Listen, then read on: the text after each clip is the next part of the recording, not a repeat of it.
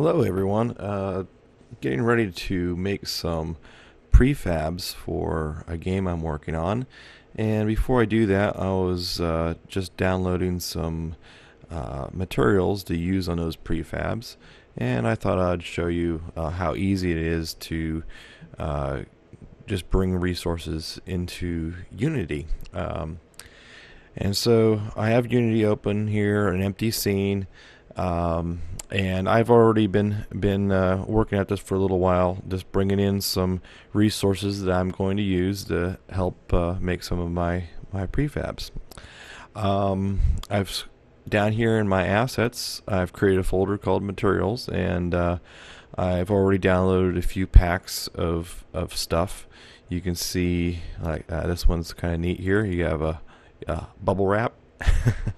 um, and you have a preview of what it looks like over here as applied to a severe.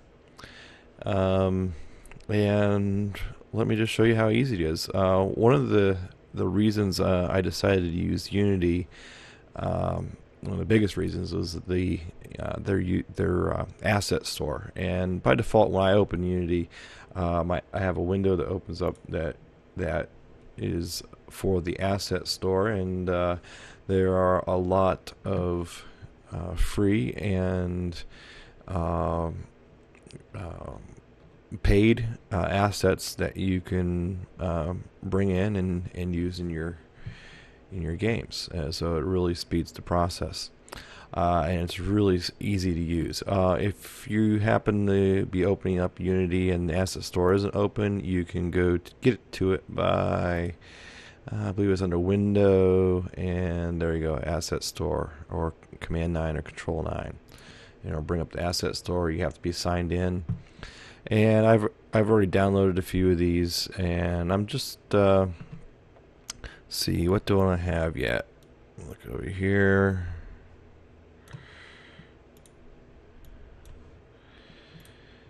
Okay, bar concrete. I haven't done this one yet.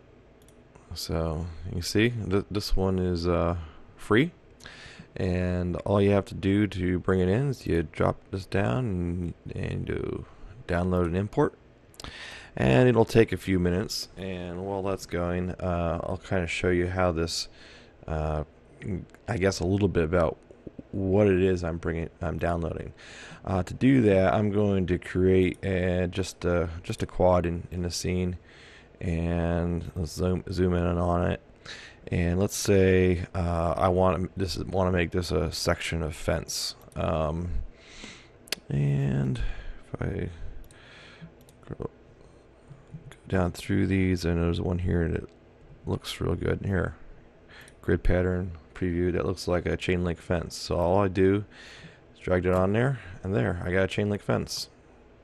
Now, because of I used a quad, it won't apply to the other side, but that's okay. We can fix that by either putting a quad from the other direction, or maybe changing some things around. But that's all there is to it. So using these downloads are a really great way to speed up the process of developing your game. And you can see this is just about done downloading. It's going to decompress it, and then I should get an option that shows up over here. There it is. And I'm just going to, all of them are checked, and I'm going to import them. And that just takes a couple seconds here. Seems to be running a little slow with the screen recording. There it goes. Alright, that took a few minutes, and if you're listening to this, I'll probably clipped out some of that import time. But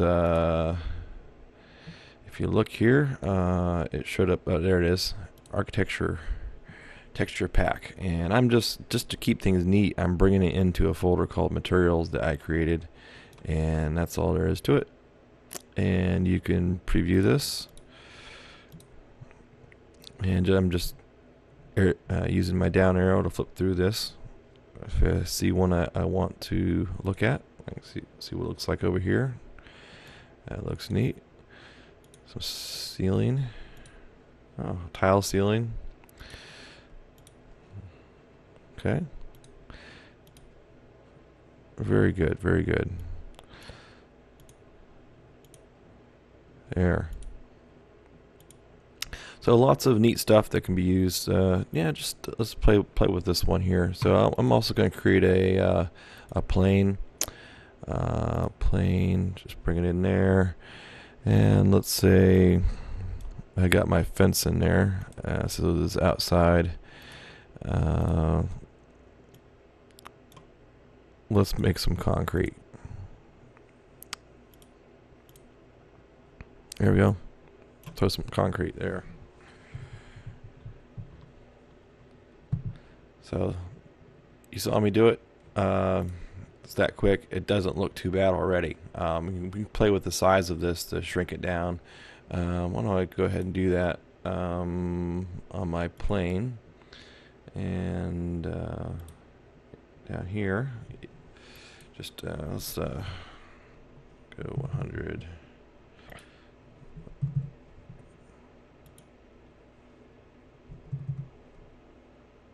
No, that's too far. Let's go 10 by 10. There you go. Let's drop a 0 off of this too.